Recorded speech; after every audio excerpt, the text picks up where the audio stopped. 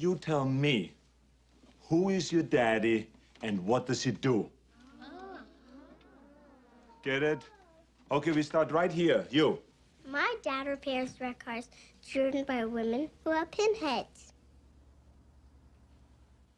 My dad doesn't do anything since the crash.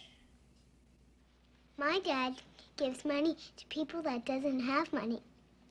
And then people use that money. And then they give other money back, and they give the same amount of money back to my dad. My dad doesn't live with us anymore. He lives in New York and drives a taxi. My mom hopes he's gonna die real soon. My dad watches TV all day long. My dad works on computers, and he's the boss of his company.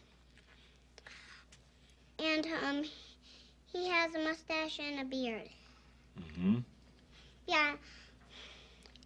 He doesn't have that much hair, and his head is so big that he can't wear any hats.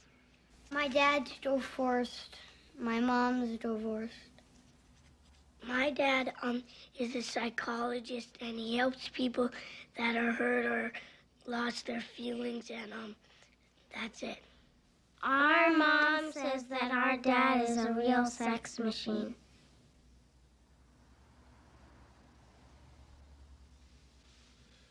Good. I don't know what my dad does.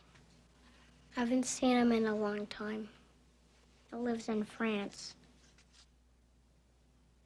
My dad is a gynecologist, and he looks at vaginas all day long.